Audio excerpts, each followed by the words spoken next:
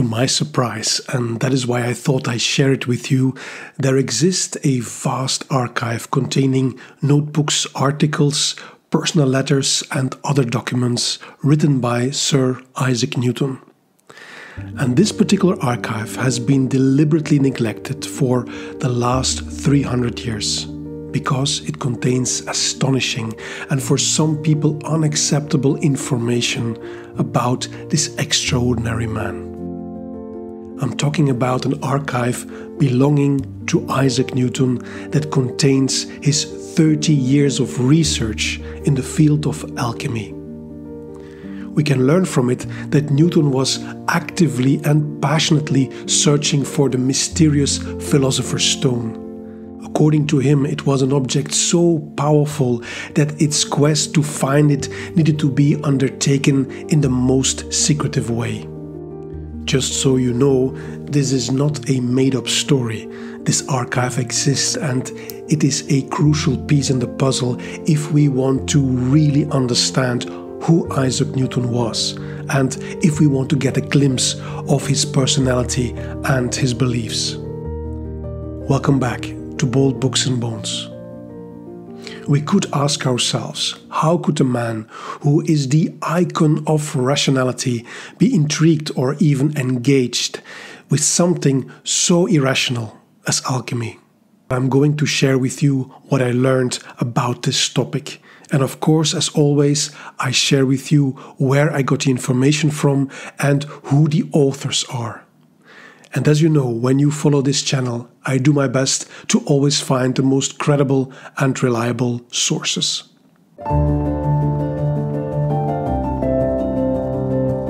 I first read about Newton's alchemical work in this book called The History of Magic, written by Chris Gosden, who is a professor of European archaeology at the University of Oxford. And yes, I made a full episode about this book on my channel. You can find the link in the comment section. Now, in this book, he writes briefly about John Maynard Keynes, who describes Newton, and I quote, as the last of the magicians rather than the first of the scientists. Now, who is this Mr. Keynes and why would he be credible when he speaks about Newton in this very unusual way? Well, first, Mr. Keynes was not a random person with an unfounded opinion, but a man who was one of the most influential economists of the 20th century. And second, John Keynes purchased a large part of the archive of Newton while the documents were dispersed through public auction in 1936. He did this purchase because he wanted to prevent the archive from being fragmented across the globe through many private owners. If that would have happened, then the archive would have been lost to humanity. Now, lucky for us and for humanity as a whole, he was able to secure more than 1/3 of the documents. Next, he gave the archive to the Cambridge University, where it remains to this day and where it is accessible for research. Then, in 1946, Keynes' lecture about his findings on Newton were presented during an important occasion at the Royal Society of London to honor and celebrate Newton's life and achievements. The lecture he wrote for this occasion is called Newton the Man. It is a beautiful text. I have it here, and if you would be interested, I will leave a link to this entire text in the comment section. But for now, here are a few striking passages from it. Here we go. I believe that Newton was different from the conventional picture of him. But I do not believe he was less great. He was less ordinary, more extraordinary than the 19th century cared to make him out. And then a bit further he continues, in the 18th century and since, Newton came to be thought of as the first and greatest of the modern age of scientists, a rationalist, one who taught us to think on the lines of cold and untinkered reason. I do not see him in this light. And finally he writes, Newton was not the first of the age of reason. He was the last of the magicians, the last of the Babylonians and Sumerians, the last great mind which looked out on the visible and intellectual world with the same eyes as those who began to build our intellectual inheritance rather less than 10,000 years ago. Keynes dared to describe Newton in this most unconventional way due to his thorough examination of the archive he had preserved. And he made some remarkable observations about the subjects that were to be found there. There were more than 1 million words in Newton's handwriting on different topics that were too sensitive to be published. The first sensitive topic was about his disbelief in the Christian doctrine of the Holy Trinity, which was in his time, to say the least, a highly controversial and dangerous position to take. There are many examples of persecutions and even death sentences of people who did not believe that the Holy Trinity, meaning God, the Word and the Holy Spirit, was one and the same. A second large section of the archive contains studies about apocalyptic writings. Newton spent a lot of his time in deciphering biblical prophecies. There is even a note in the hand of Newton where he predicts the end of the world to be in the year 2060. That is very soon, but we will not linger on this topic here, because the most unimaginable topic that is also to be found in his archive is his extensive work on alchemy, meaning, among others, the transmutation of metals from lead to gold, for example, and his pursuit to find the philosopher's stone, and his search for the elixir of life. In this context, Keynes remarks in his 1946 lecture the following: "The scope and the character of these papers have been hushed up, or at least minimized, by nearly all those who have inspected them." So the question that arises is, why were there a group of people in the last 300 years who did everything they could to prevent the disclosure of this archive? When reading all this, I was even more curious to learn about Newton and his alchemical work, which brought me to this book that I first consulted in the Royal Library of Brussels. It is a compelling story of Newton's library, published in 1978, and it was written by John Harrison, who was at the time the senior under-librarian of the University Library of Cambridge. Now, this book is mostly a catalogue of the books that Newton had in his library. And it has also a few very interesting chapters about how the catalogue came about, how the library was sold several times in history at Sotheby's and at other places. The author, John Harrison, is like a detective, analyzing every bit of information that is available to reconstruct the content of the library. And one indication that we find in this book that confirms the fact that Newton was at least very interested in alchemy is that we find in his library more books on alchemy than on mathematics. To put these findings into the right context, I recommend reading this book, which is definitely another piece of the puzzle that shapes the image of Sir Isaac Newton. The ultimate book, however, on Newton's alchemical work is probably this one. It is written by William R. Newman, and the title speaks for itself: Newton the Alchemist. It was published in 2019 by the Princeton University Press. Now, William R. Newman is the chair of the Department of History and Philosophy of Science and Medicine at the Indiana University Bloomington. And he is also a team member of the project called The Chemistry of Isaac Newton, which is a digital edition of Newton's extensive alchemical laboratory records on the Indiana University's website. It is a great resource that gives everybody access to the personal alchemical notes of Isaac Newton.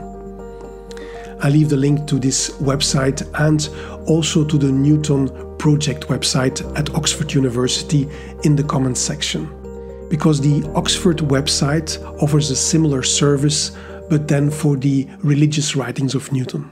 Now, if you like this content or any other content on my channel, then feel free to subscribe, like and share it with others. In that way you can support my channel. Thank you very much. Back to the episode. Now, returning to Newman's book. It spans about 500 pages, and here are 4 key insights that I gained from this extraordinary book that took the author 15 years of study and research to complete. The first insight that I found intriguing was that Newton believed to be on his way to become an adept of alchemy. An adept is a member of mysterious practitioners of alchemy who had mastered the secret of chrysopia. Now, chrysopia refers to the pursuit of transmuting base metals into gold and was a part of the quest for the philosopher's stone. A true adept would have, in other words, immense powers that could even change the course of history. And therefore, it was important to conduct his alchemical work in secrecy, because of what would happen if this powerful knowledge would come into the hands of the wrong people. A second thing I learned from Newman's book is related to this secrecy.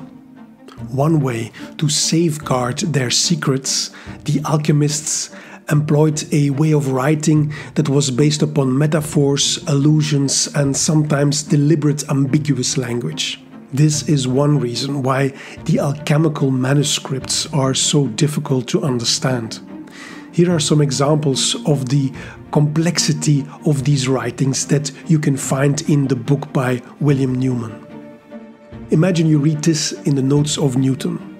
The virgin earth is a material that is not found upon the earth of the living. It is a corporeal spirit or a spiritual earth. Or this one. For antimony among the old was called Aries, since the ram is the first sign of the zodiac in which the sun starts to be exalted. And gold is exalted above all else in antimony. And then there is talk of a green dragon and about something called the doves of Diana and so on.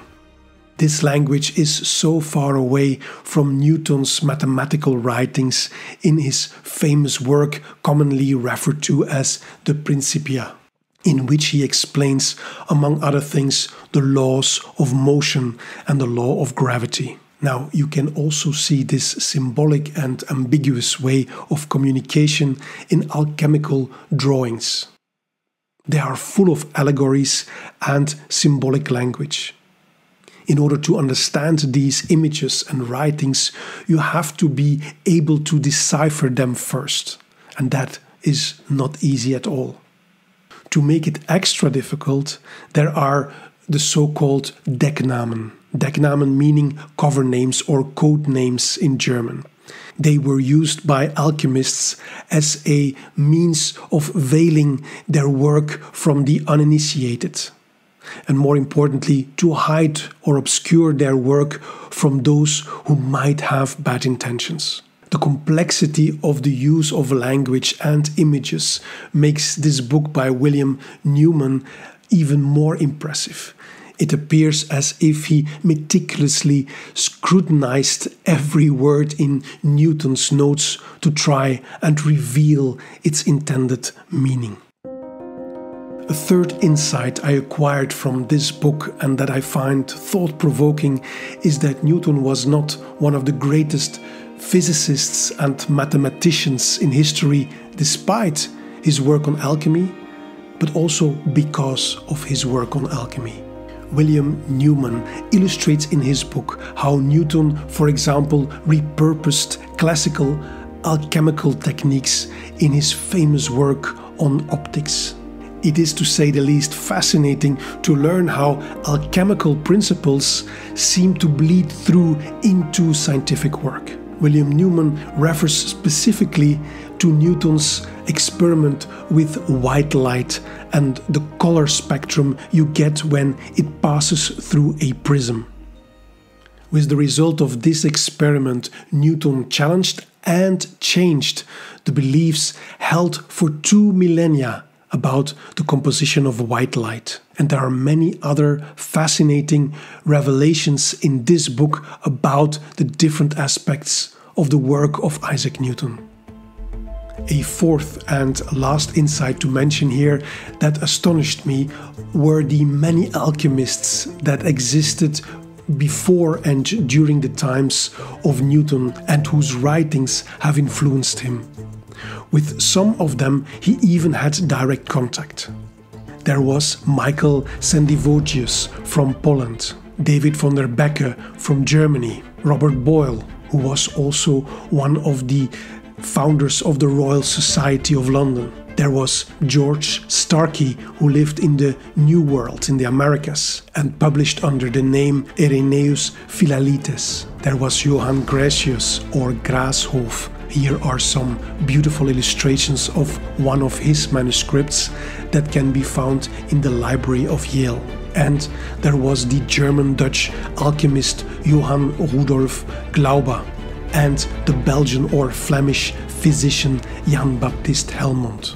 Jan Helmont actually has a monument in Brussels. I have passed by it many times without being aware who this man was or what his many important contributions to science were. And just like in Newton's case, the inscription on the monument, as you can see here, has positive things to say about his significance to science. But there is no mention that he was also an alchemist. Linking alchemy with great scientists is a sensitive subject even today, and it appears to have been overlooked and sometimes even deliberately erased from the life stories of some of our famous and influential ancestors. And because of it, it took us centuries in the case of Newton before we could start to have a better image of who Isaac Newton actually was. I very much recommend this book if you want to immerse yourself in the field of Newton's alchemy. After reading this selection of books and article about Isaac Newton, I realized again how little we sometimes know about an historical and famous person. And I find it quite interesting that even today some people struggle to come to terms with the fact that Newton was so much more than what he was most famous for. I hope you enjoyed this episode and that it was useful for you. Let me know what you think about this topic or about this episode in the comment section. And also check out the comment section for more information and references. And I very much hope to see you in the next episode of Bold Books and Bones. Meanwhile, stay curious and stay free.